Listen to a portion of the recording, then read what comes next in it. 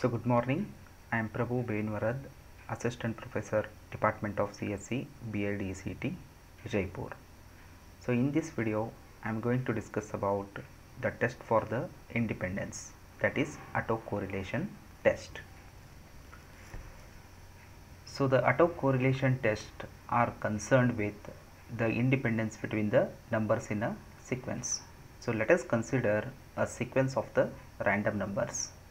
So here by visual inspection all these numbers appears random, and also these numbers may pass two frequency test, that is Ks test and chi-square test.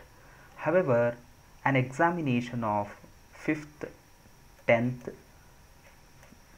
15th and 20th number and so on indicate a very large numbers in that position. So the notion is the number in the sequence might be related. The relationship would not have to be all numbers high. It may also possible to have all numbers in the location being examined are low, and the numbers could alternate from very high to low. So can we say these numbers are random? So let us apply autocorrelation test to check whether these random numbers satisfies the property of the independence or not. So the following are the steps described for the autocorrelation test. So the first step is define the hypothesis for independence, that is Ri is independent in a sequence, and H1 is the hypothesis the random number Ri is not independently in a sequence. In step 2 we will find the value of I and the value of small m. So here the I indicates the starting number and m indicates the lag, that is the test computes autocorrelation between every m numbers. Step 3, using I, that is starting number, m, lag and n, the total number of the values in a sequence. So we need to find the capital M.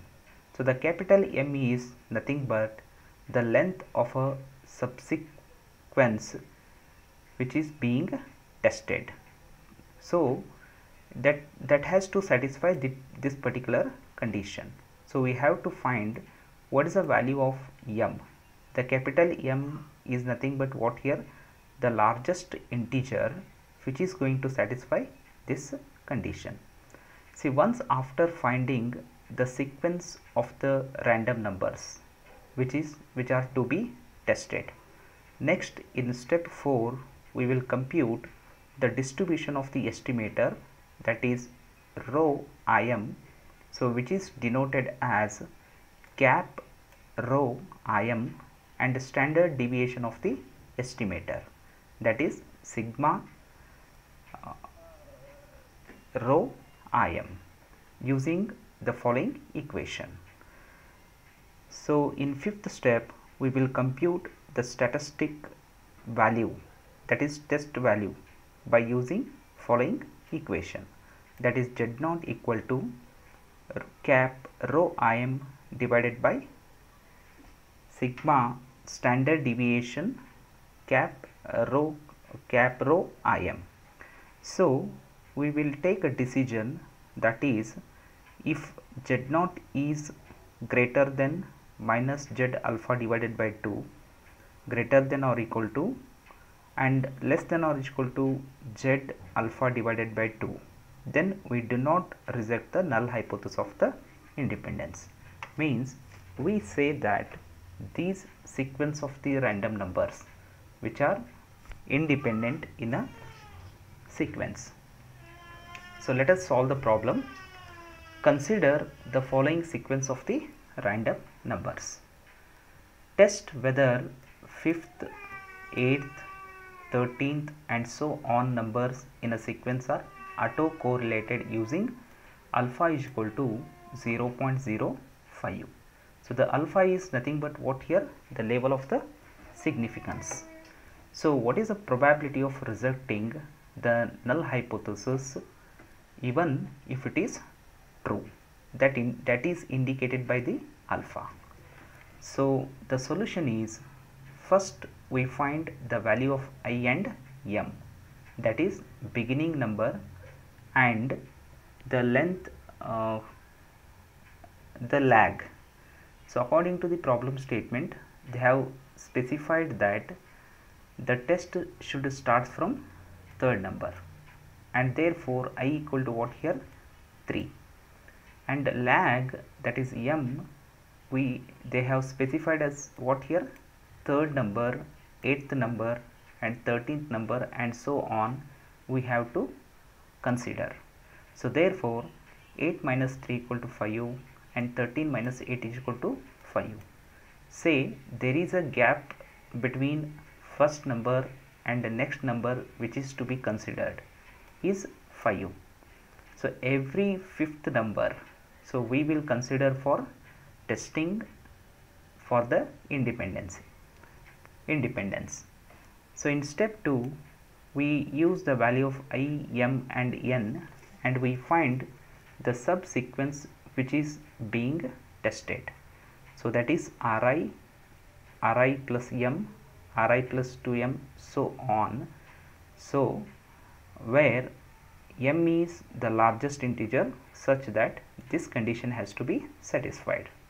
So we have to choose the largest integer for the m such that this condition has to be satisfied. So let us consider the value of capital M as what here? 2. So in this case we obtain the value 18. So this is less than 30. So condition is satisfied. 3 we will consider. So the last number we get is 23, that is this condition will also be satisfied.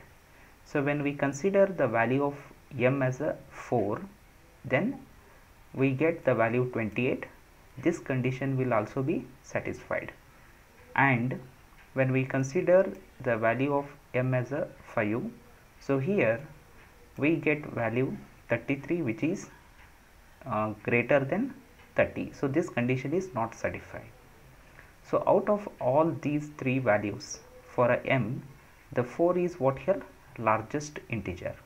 So we consider the largest integer value for m as a what here? 4.